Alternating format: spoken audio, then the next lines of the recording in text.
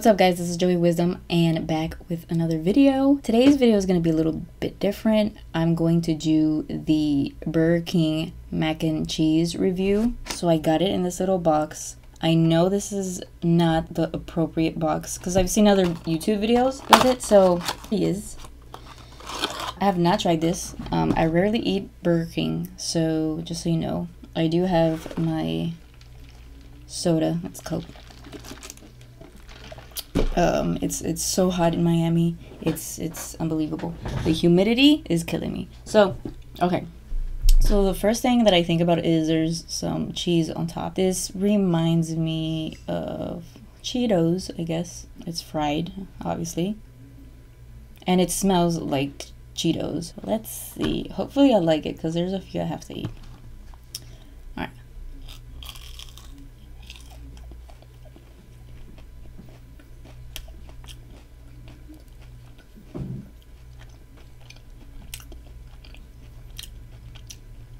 You know what's so funny? That I've seen other YouTube videos, and because of their expression, their face expression, they made it seem like it's disgusting, but it's not bad. It's not that bad.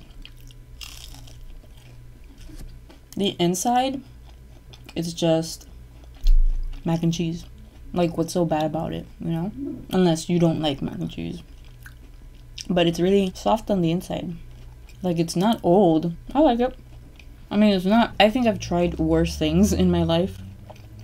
Like just yesterday, I went to Don Pan. If you don't know what Don Pan is, it's like a bakery, a Latin bakery. And I've tried their elephant ears or their palm ears, whatever you want to call it, depending where you're from. It was disgusting. And then I tried one of those sprinkly cookies. You know what I'm talking about? Like those different colored sprinkle cookies. It was really bad too. It had no taste. It was plain. It was dull. It was disgusting.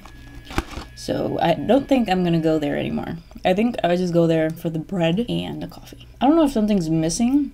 Like, maybe you could eat this with a sauce. I don't know which sauce. I don't know if I would eat this with ketchup. It wouldn't go. I don't know. I guess I could say that it's a little bit dry, but not that much.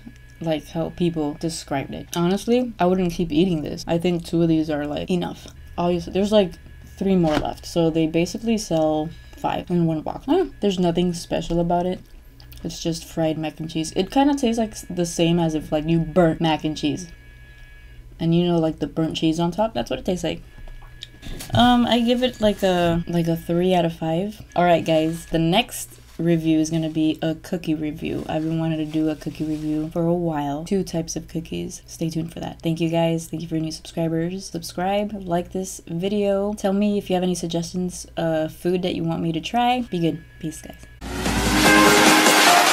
It's a revolution.